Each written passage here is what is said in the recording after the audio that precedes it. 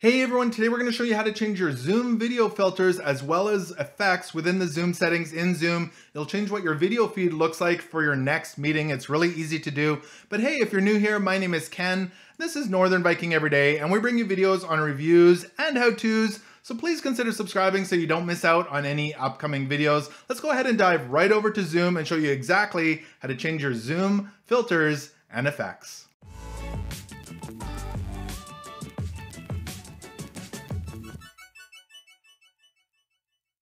All right, so here we are on my computer. I'm gonna go ahead and load up Zoom. And for the purposes of this video, I'm just gonna go ahead and create a new meeting so you can see what's going on here. It's gonna load up a new meeting for me. I'll join with computer audio, etc. So basically we're in our meeting here. You might have a whole bunch of people or just yourself, and you could do this by yourself just to play around with the settings before you join a meeting.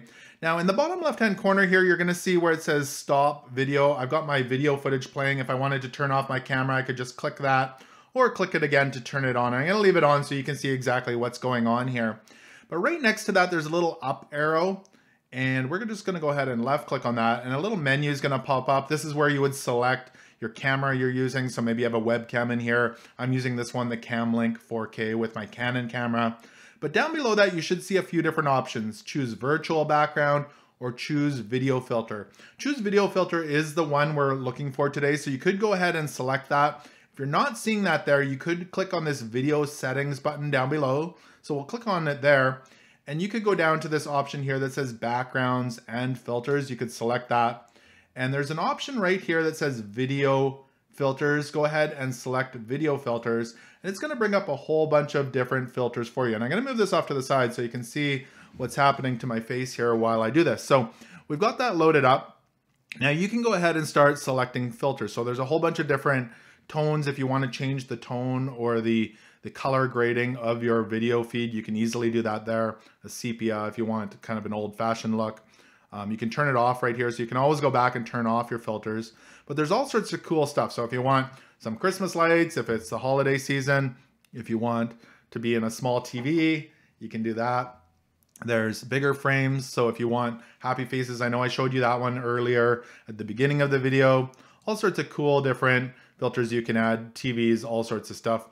Going down, you can start to add filters to yourself. So if you want to add glasses, you can easily do that. Make yourself look really cool there. You can add a little hat on your head, just like that. You can also add that first prize winner right there in the corner. So there's tons of cool ones you can add, more facial ones. You can have lots of fun with those. If you really want to add a mask to yourself, you can do that there as well. So there's a whole ton of them. I'll let you play through them. Some really cool ones. If you want a bird there in the corner, and maybe you're graduating, you can put that in there as well. Or maybe you don't want anyone to know who you are. You can hide that way. Now, there's also something called effects. And now for myself, it's right here. It says Studio Effects. And this is actually in beta. So not all of you might have these effects. So if you go ahead and click on that, it's going to open up a new little window. Let me move over here so you can see a little bit better. And I'll turn off the incognito look there that I've got going on. All right, we've got that turned off. But this will allow you also to add different things like eyebrows. So if I click on this, I can add thicker eyebrows and turn them up and make them really thick. You can add mustaches and beards here. Now I've already got kind of a beard thing going on, but if I click that, I could actually make it thicker right there, just like that. Or you could change the color of it to whatever you like.